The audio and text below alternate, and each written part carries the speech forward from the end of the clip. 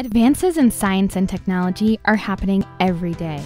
Educators need to convey the latest findings to their students, but most don't have access to the content they need. Science News Learning provides the resources and the support educators need to build engaging, real-world science curricula that bring alive core concepts with the most recent advances in STEM.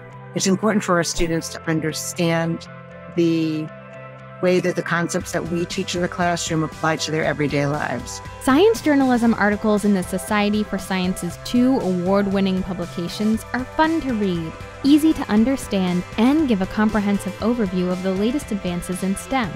Science News Explores articles are found online and are written at a middle school reading level, while Science News articles are both online and in print and are written at a high school reading level for the general public.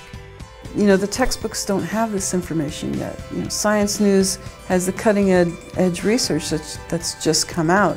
Whether you're teaching about chemistry, space, physics, computer science, environmental science, or anything in between, we've got you covered. There's 100 years worth of information in one website. They can see how theories change over time. Search our digital library of educator resources to find hundreds of ready-to-use NGS standards-aligned lesson plans, all tied to Science News articles. Learn from other teachers in our online educator community or during a webinar workshop.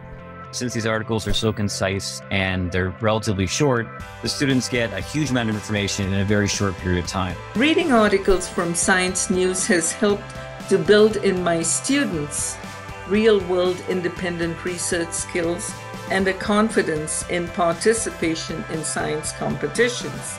I encourage any of you teachers that have not used it in the past to do so now. It's a great resource, especially with the online materials. Join the growing community of educators from nearly 6,000 schools across the country who use STEM journalism in their classrooms to build science literacy. Thanks to our generous sponsors, the program is fully funded for public high schools and middle schools. So sign up your school or district today.